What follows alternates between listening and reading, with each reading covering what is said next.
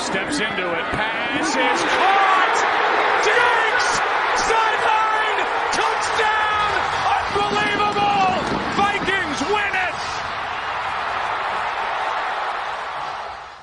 Strap yourself in and get ready. Here we go! The leaders in fantasy football are incoming, giving you the ultimate insight to help you win your leagues and dominate your mates.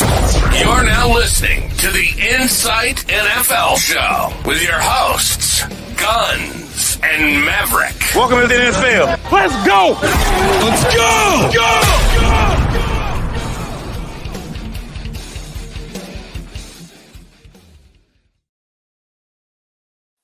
All right, welcome to, I guess, another episode of the Inside NFL podcast. Today's a bit different. I'm going to be breaking down some footage on one of, in my opinion, one of the sleepers in this draft class. His name's Tyrone Tracy. We talked about him in the rookie draft recap in our first podcast that we did. He's a running back for the New York Giants. And, I'm going to take you through the New York Giants backfield today. We're going to break that down. It's just me, but you can tolerate my voice for, the best part of 10 or 15 minutes. So, let's get straight into it. I've managed to find a video here from Underdog Fantasy, which I'm going to put on the screen now. There it is. It'll partially explain what I want to show you, but I'm going to pause it at certain points to just to reflect on some of my own views on Tyrone Tracy as well. What to do with him because he just started playing running back. Actually, a crazy story about Tyrone Tracy. He was a wide receiver at Purdue, was not all that productive, and then his running back coach was just daring him to switch positions as a redshirt senior. He said, that's the only way you're going to make it to the league. He committed to that, which is very cool for him to do, and immediately super successful. Number 2 in EPA per carry, 49% success rates, also rock solid. And then he forced a missed tackle on 30% of his touches. That is super impressive stuff. Out in space, he is super elusive. But for somebody that's brand new to the position, I thought he was actually a lot to love. And it wasn't just at Purdue. He was a wide receiver. He was a pass catcher for 3 years at Iowa, the same Iowa. Some other numbers that are just fantastic. 5'11". All right. Well, so based off the first little bit of information that Underdog has given us in that video so far, what we know is that he's only played 1 year of running back. So he went to Purdue and then Iowa, then Purdue rather, and he was a wide receiver and a kick returner. Basically, that's all he did. They used him on like jet sweeps and that, but overall, holding in a sneeze there. Overall, he's very limited in the running back department, but he's played 5 years of college, or six years of college and 5 years of wide receiver. Yeah. So, he's got experience. He's played a lot of college football, but not very experienced at running back. He's 5'11", 209 pounds. He ran a 4.4840, which is well and truly the quickest on that Giants roster. You've got Devin Singletary at 4.66 and Eric Gray at 4.62. Both of them well and truly power backs. He had I'll show you the rest of the video here, but his physicals are pretty good. He's a very elusive player, very much an athlete, a proper athlete there. My favorite stat, they said, he had a 30% tackle break percentage. It's actually higher. He missed 46 missed tackles on 116 carries. So that's a 39.6 broken tackle percentage. The dude is, he's very raw, obviously, playing 1 year of running back, but there's a lot of signs which point towards him being an NFL caliber running back. Like, even if he's not going to be his high-level elite starter, he's an NFL caliber running back. And the Giants took him 184th or 186th overall. They're way too late in the draft for someone who has these credentials, I suppose. Well, not these credentials. He actually doesn't have any credentials, rather. These potential traits, I think is probably the word I'll use. There's a lot of really good, elusive characteristics about him. obviously the broken tackles, the pace. They'll show the rest of the video will continue to show highlights of his style of running, but he's a very good stepper. He's good between the tackles, and he's good in outside zone runs as well, which is what we want from our running backs. Also, being a former wide receiver, he's a pretty handy pass catcher out of the backfield, right? For me, the best player comp is Antonio Gibson. Now, this feels like a bit of a cop-out because he's the most noted wide receiver turned running back that we've got. But if you're getting early career Antonio Gibson production out of Tyrone Tracy, you've got one of the steals of the draft. Anyway, I'll put the video back up and let's see what they've got to say. 11 209, 4.48 40, 1.53 10-yard split, 94th percentile vert, 83rd percentile broad jump, 89th percentile three cone, and Hayden, his advanced stats when you dig below the surface, they are almost legendary. Of the 344 players in college football last year with 100 plus carries, Tyrone Tracy was 4th in missed tackles forced per attempt at 0.42 and 11th in yards after contact per attempt. Like, we aren't just talking about great running back metrics for this draft class and creating yards in his own. We're talking all of college football this past season. And that was all despite only getting 1.8 yards handed to him before contact per attempt on average. 71% of his yards were created on his own. And you see it when watching his tape. The way that he is able to stay up on contact, and for a singular season of playing running back on so many of these Purdue carries that asked him to run laterally, it wasn't, I'm just going to drift to the sideline and hope to turn the corner. It was, I'm going to put my foot in the dirt, find this tiny little crease to burst up the field, and then against too high, somehow split both safeties and run right past him. His film was so much fun to watch. I'd also see him just kind of like shed off linebacker tackles at the second level as well. So it's super dynamic out there. Like you said, I did not ever see him dance too much, bounce things outside. He was actually very disciplined, and he's very clearly has fresh legs. Even though he is 24 years old, he has like 115 touches or carries out there. So I think that he's going to go in there and be an explosive weapon for them. I think there's a chance that he just stays as like a classic running back, because in his limited touches last year, I thought he was like very good at like the running back type of stuff, which was super interesting. So I have him inside my top 10 running backs. I have him in an early round 4 grade, right outside the top 100. I'm not sure where he's going to go because he is so old, but man, his film was fantastic. I think a lot of people are going to compare him to Antonio Gibson, who had a very similar kind of archetype. I thought Antonio Gibson was far less disciplined than Tyrone Tracy as a running back. He's got about the same exact athletic profile as Chris Evans, who has kind of popped around with the Bengals. But I think that Tyrone Tracy is more accomplished as a runner than Chris Evans.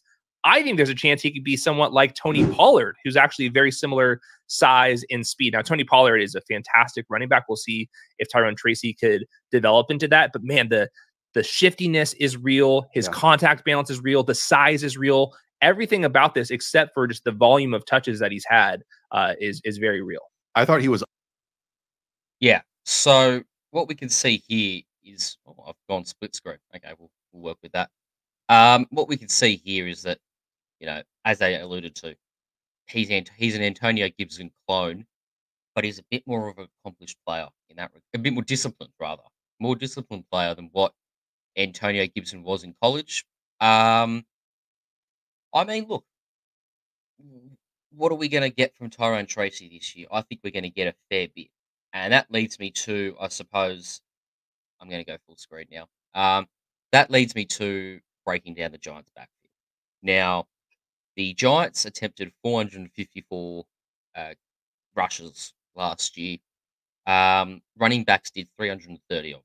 Okay, now obviously you had an elite running back in the building by the name of Saquon Barkley. So he's not there anymore. 247 carries gone out the window. You bring in Devin Singletary, who's only handled 200 carries once in his career, and it led to his lowest yards per carry in his career so far, and that was last year at Houston. He had 216 carries and went at 4.2 yards per carry. So it's solid, but he's historically been a more 4.5, 4.6 yards per carry rusher, albeit in a very, very accomplished Buffalo Bills team. So he's played in two very good teams for his whole career. He's played in this rising Houston Texans team, and he's played for the Buffalo Bills since he got drafted back in, I'm going to say 2018. Yeah, we'll go with 2018. So he's had many years with really good teams, and now he's going to probably the worst team in the NFL, or second worst. It's not going to be pretty, right? Like, is he going to be rushing above 4 yards per carry? I'll be shocked. It's a good year if he has, right? But then in saying that, like, you just looking at the Giants O line, like they still managed to get Saquon close to 1,000 yards last year. There was definitely a lot of opportunities for their quarterbacks to run. Tommy DeVito, Daniel Jones, Tyrod Taylor, whoever it was, they were allowed to run. So they can clearly run block, but they're terrible pass blockers. That's not related to running backs though. All we care about the Giants backfield is how the O line holds up blocking. They're okay. You can definitely get production out of the run game here. And I think they're going to be leaning on a heck of a lot with the subpar quarterback play that they've got on that roster. Like Daniel Jones is the starter, and he's just come off an ACL tear. He could be benched pretty early on in the season. Drew Lock, although he was amazing for Seattle when he filled in for Geno Smith last year, he's never really kicked on as an NFL starter. Tommy DeVito, he pretty much hit his ceiling last year. And then Nathan Rourke's the fourth quarterback in line. I don't know if he'll even make the roster. Probably not. Or maybe he's on the practice squad. But we're sort of looking at this in the sense that if their offense should be pretty split 50-50 in terms of run and throw. Right.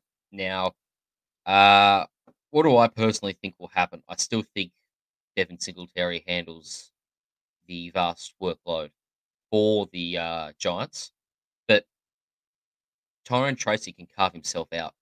Pretty neat role. I've got him sort of. He can push. I reckon he will land in the vicinity of 100 carries this year. It's not.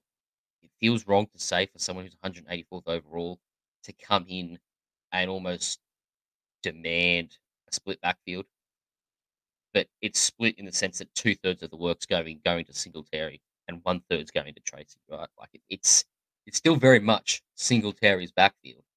It's just that Tyrone Tracy has the traits to be a proper NFL running back, and as we've just seen the guys at Underdog Fantasy break down, like he's very polished for someone who's only played 1 year. Obviously, he's inexperienced, but that hasn't actually made him a raw prospect. Like he's got all the traits to be a high level NFL, not to be a starting NFL running back. He's got all the traits to be a starting NFL running back, and I think that's really exciting because he's going 4th, 5th round in rookie mock drafts right now, and that's extraordinary value. I'm not saying he's going to do this, but Puka Nacua was going at around a similar value last year. He's not Puka Nacua. I'm just going to stop that there. But there always seems to be some value really late in the draft or after the draft. And I think this year it's Tyrone Tracy personally. I'm looking to get him where and when possible. Would I trade for him? Yeah, probably would. I'd just say, look, Devin Singletary's there. He's going to be handling 2/3 of the. He's going to be handling the vast workload, right? You just talk it up that way, and if you can convince them to disregard the angle that, well, Tyrone Tracy's actually not a bad player himself. If they haven't done their research on Tyrone Tracy, you can pick him up for a pretty cheap deal. You could throw, I don't know, a 3rd round pick next year for Tyrone Tracy this year, and I reckon they take it because they're thinking, oh sweet, I picked him up off waivers and I get a free pick. Oh nice. Well, Tracy can come in and the ceiling is, and you're not buying him for this ceiling. It's just something that can happen. The ceiling is he beats out freaking Devin Singletary, right? Like there's a lot to like about this there's not a lot to like about the Giants team, but that means there's a lot of opportunity for Tyrone Tracy to come in and announce himself in the NFL. Let's see what these guys are. He was unafraid of finishing with a forward lean and on contact. He didn't always pick up short yardage situations, but I don't think it was due to a lack of effort. I think he's very much willing to get in the dirt, get muddy, in the trash over the middle of the field. My comparisons are even up a notch compared to yours. Okay. I've been doing this for a while. So I remember David Johnson coming out of Northern Iowa as almost this raw athlete who, during his first year with Bruce Arians in Arizona, Bruce Arians basically wanted nothing to do with him, put him on kick return. He would go back there and return a few. And then every once in a while he would get opportunities. And then like a couple years later led the NFL basically in yards at the position. I'm not saying that Tyrone Tracy is going to do that, but coming from the same running style, the somehow 209 pounds, but also looking slender at the exact same time, and then just galloping beyond people. Our buddy Brett Coleman just posted a Cordero Patterson comparison, which is very apt from the wide receiver to running back, and also the creativity and the contact balance as a runner. And then heck, Hayden, I think as a rookie, if he doesn't get a full workload, I could see him having a Tajay Spears-esque impact of creating explosive plays. And I was a massive Tajay Spears fan heading into last year's class. So like you can even do some of the jet sweep stuff with him too. The push passes get him in motion. And in fact, as weird as it sounds, I thought the receiving aspect of his game this past season was far less desirable, far less memorable than the rushing aspects that we saw in his lone season, his one season of ever being a running back. And I think that's a good thing, not a bad thing, that he wasn't just like manufactured guy. Like he was actually doing all the stuff. Those guys that you comp to obviously would be a massive smash if he was able to do that. Those guys seem a little bigger than what Tyrone Tracy is, but at the same time, maybe he puts on a couple of pounds here just because he's new to the position. So I would not be surprised if he ended up as one of the very best running backs in the class. Obviously, his range of outcomes are massive. You can go to the NFL, not get a good grasp of things, and be out of the league very quickly. He also just has the athletic traits that I'm looking for in a few different ways, especially at this class, the quarterback position. You know, physical development, and maybe that's the case here with skill positions, wide receivers and running backs, where, and I know we have transfers and NIL and all this stuff, but a 24-year-old is going to be more physically developed than 18, 19, 20, 21-year-olds that he is facing off against. But what you're talking about with interviews, there's also a massive mental maturity on top of it, which probably allowed him and helped him learn on the fly a totally new position. But just think of how different you were as a 19-year-old versus a 24-year-old, you know, like your brain development, your understanding and awareness of everything around you is so much greater. I will add on top of that 0 under center runs, but that's not to say that Purdue didn't force him to work in the middle of the field in a conference that does still play a lot of traditional style football. Like he went up against Michigan and you just saw him slalom ski between first, second, and third level defenders on that Michigan Wolverines defense. He is one of my favorite players in this class. Oh yeah. Bar none. And I understand the. Yeah. So obviously a pretty glowing endorsement there from Underdog. And I think there is definitely a path where he is one of the better backs in this draft class. Like, I personally think Jonathan Brooks will be the best running back in this class, followed by Trey Benson. But I would have Tyrone Tracy. The ceiling is probably third.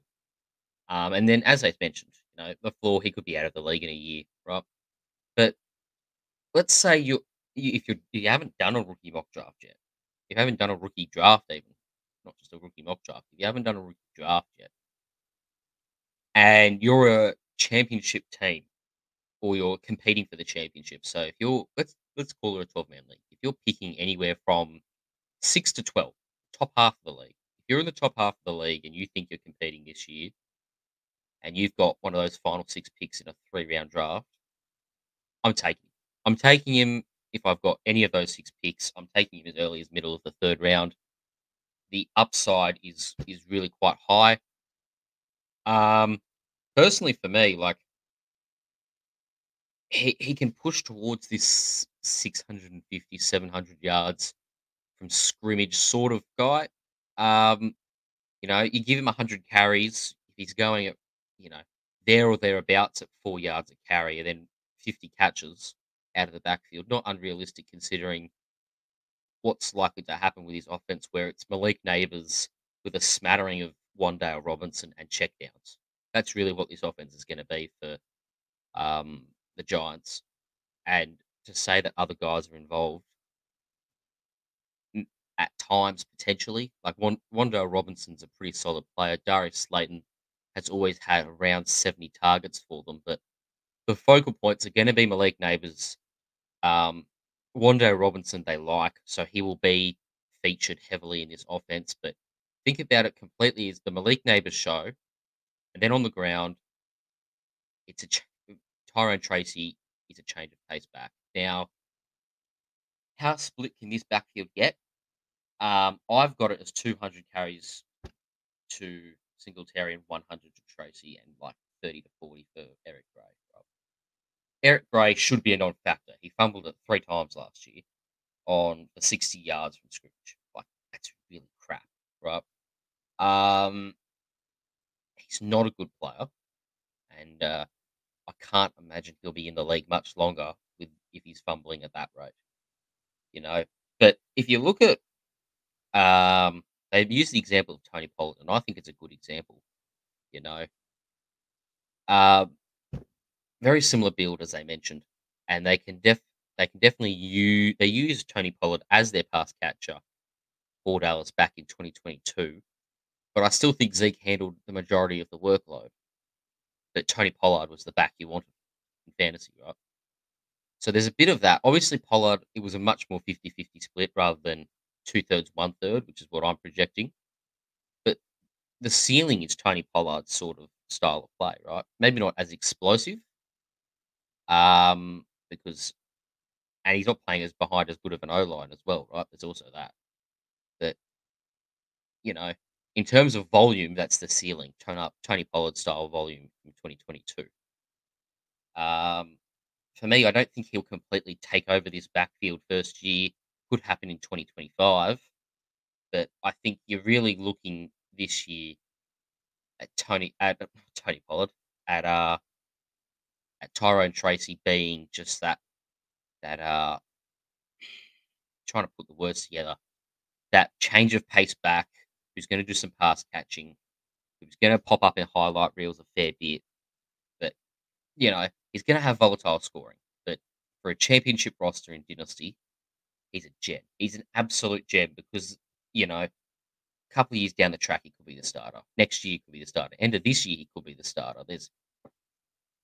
If he impresses enough and he keeps on this upward trajectory as a running back, which he's shown massive strides in college, I get that, as they mentioned, massive physical development gap between a 24-year-old and a 19, 20-year-old, which is what he faced for the most part last year. But to say that he can't continue to develop, even if it's not go from zero to hero like he did last year, to say that he can't continue to develop as an NFL running back, as an NFL running back would be quite surprising. I don't think he just jumps straight out of the league. I think, as these guys reckon, I think he hits. I think he's going to be probably in the conversation for one of the steals of the draft. But let's watch the rest of this video.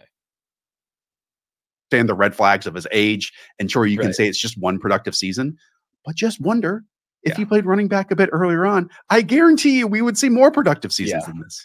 And despite the age, I think that with running backs, it's equally as important as the age. It's just the amount of hits that you've taken. I think that's why we have this age cliff, which I really think is like more of a carries cliff. And Tyrone Tracy has the freshest legs in the draft class. He's never been tackled, basically, because of his profile before all this. So, being old is a huge red flag. But I think that it's going to work against him a little bit less just because he does seem so damn fresh.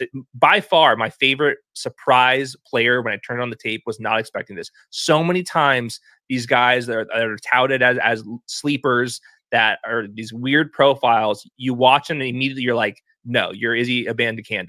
Tyrone Tracy's got a little something to him that was very real. I think like everyone wants Malachi Corley to be this fun, darling, manufactured touch guy and athletic. Tyrone Tracy is that at the running back position, but actually has it. He does have work to do in pass pro, which is not a concern.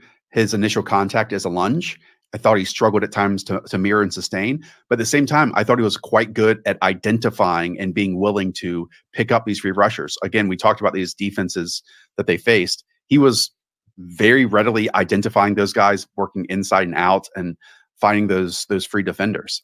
I want him to work. I know. I could see a team falling in love with him and taking him in round 3 and just being like, hey, none of the other running backs in this class offer this. They might have seen like what Rashad White did last season and say, hey, we can replicate that a little bit here with Tyrone Tracy. Just such a fun play. Did you go back and watch his Iowa wide receiver stuff at all? No, I did not. I did. Do you? I think it's a smart move. They moved to running back. Sure. I mean, he was trying to run slant the game, and kind of clap at the football. But he did also run. He was an X receiver, Hayden. He was an isolated outside wide receiver. See more and more of these wide receiver to running back conversions at the college level, just out of necessity. And maybe Tyrone Tracy is one of the first of those. That's really interesting. At the last seconds, make the switch over because everybody wants to play wide receiver. Cordero Patterson. We still need running backs. We still need running backs. All right. Speaking of, go and watch the rest of the prospect videos we have on the channel. All right. Well, if that was not an endorsing review of Tyrone Tracy, then I don't know what is. That's, just confirms what I was sort of looking at, and just to me tells me that we do really have something here in Tyrone Tracy. I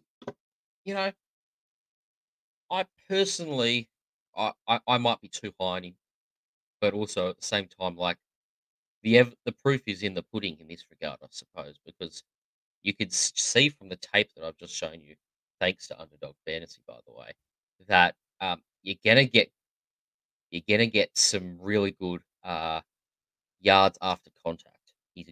He's a tackle buster.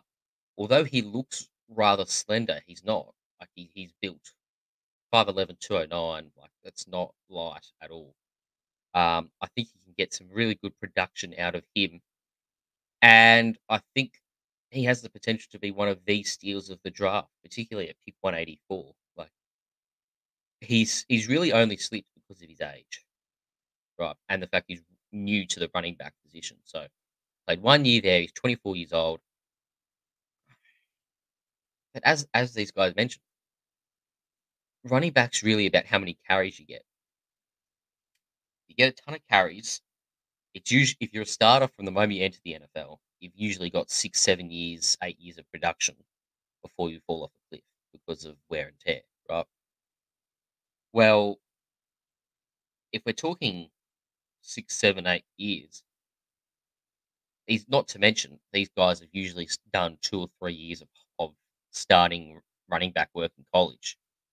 Like the guys had one, and it wasn't even a full workload. It was 100 carries. It was 100 carries in college. That's it. In terms of physical fatigue, like he's not really felt it yet.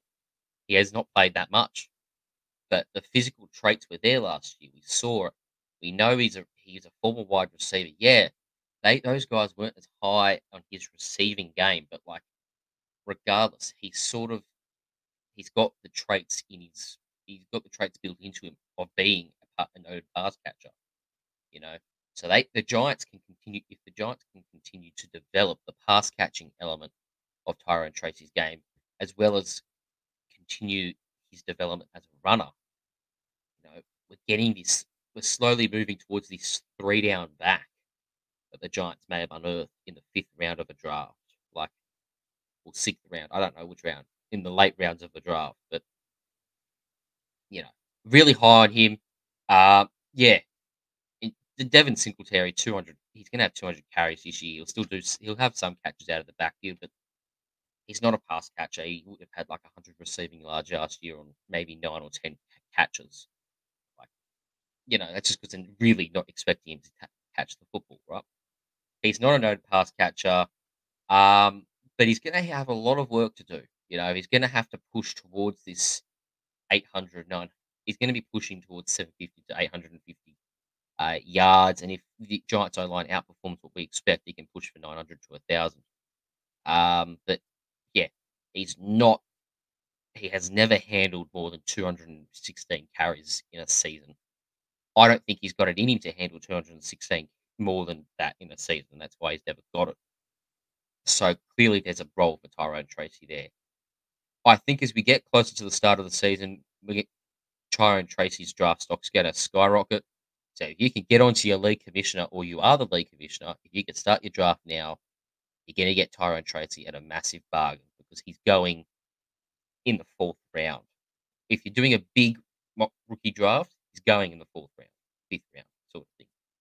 Whilst right now, by the time the season comes around, rather, I think he'll be a middle to early 3rd round pick. And would I be willing to pay that? Yeah, probably. Particularly if he's getting half the workload. Like, he's going to be producing 2nd round draft pick production, and you can draft him in the 3rd round. It's still value, but you can get him in. You can get him in the 4th or the last pick or on waivers right now. It makes sense just to make that move early. If you have the ability to do so, I really would, and I encourage it greatly. Yeah. So that's it for the special piece. There could be 1 or 2 more that come out. There might not be.